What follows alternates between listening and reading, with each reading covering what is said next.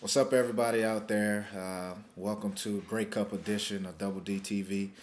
First of all, I want to thank all the Rider fans, man, for their support throughout this season, and especially the Rider fans that came and showed up in the frigid weather in Calgary, man.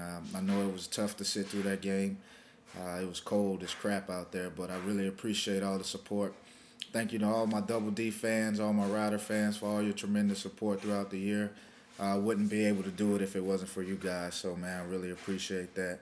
And here we are, year two, Grey Cup again. And, I told you guys from the beginning that, it's Grey Cup or nothing for us. And that's how we feel each and every year.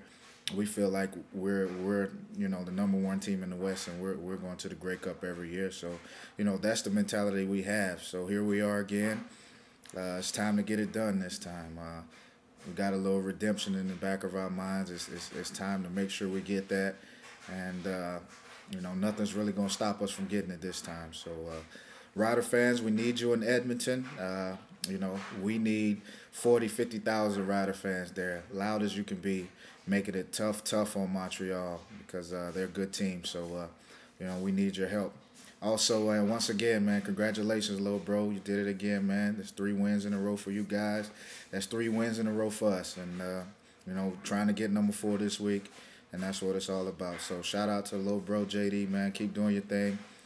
Once again, Rider Nation, thank you. Love you guys, man. And let's get this win. Later.